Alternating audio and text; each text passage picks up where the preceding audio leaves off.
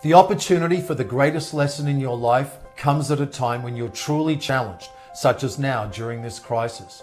Here is a series of success strategies in under 3 minutes.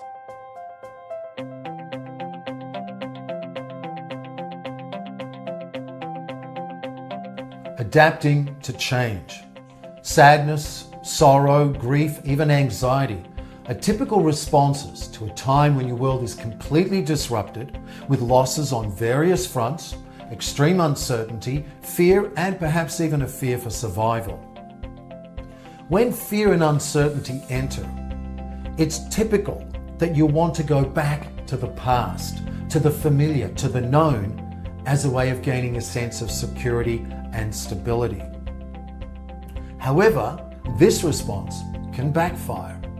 If you think prior, if you think in the past to the things you had, the possessions, the people, the routine, the job, the positive experiences, and then you say to yourself, I can never ever be happy again unless I have those same very things.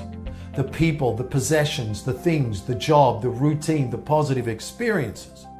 Then you will never be happy again.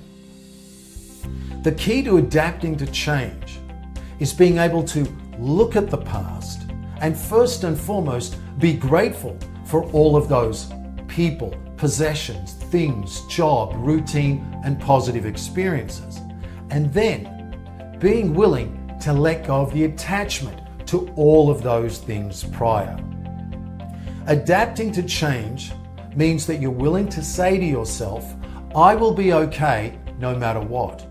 I'm willing to be adaptable and flexible. I understand that I have no control over the entire world. I only have control over my own responses, my own thoughts and emotions. I can let go of attachment to the past, and I can choose to create a new life because I have all the resources within me. I have hope, I have optimism, I have resiliency, I have a belief in my own capabilities. And I look back at the past and I recognize what it took for me to create all those great things and where I made mistakes. And I'll take all of that knowledge and I'll turn it into wisdom and I'll apply it to my new life.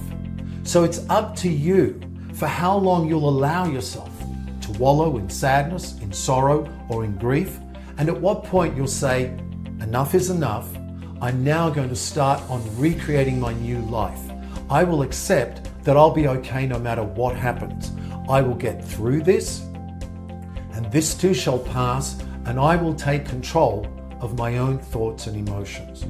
If you want more help, please go to my website, patrickwanis.com. You can also book a one-on-one session with me there.